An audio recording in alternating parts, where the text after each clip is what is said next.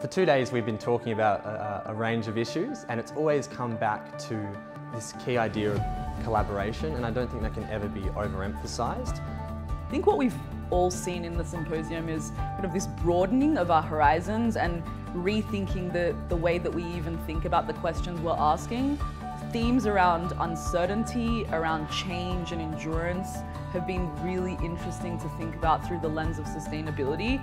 If we come from a place of sharing knowledge rather than telling people what to do or how to behave, that if we can find common ground and try to move forward from there, that perhaps we'd actually be much more productive in terms of moving the conversation forward and actually creating actions.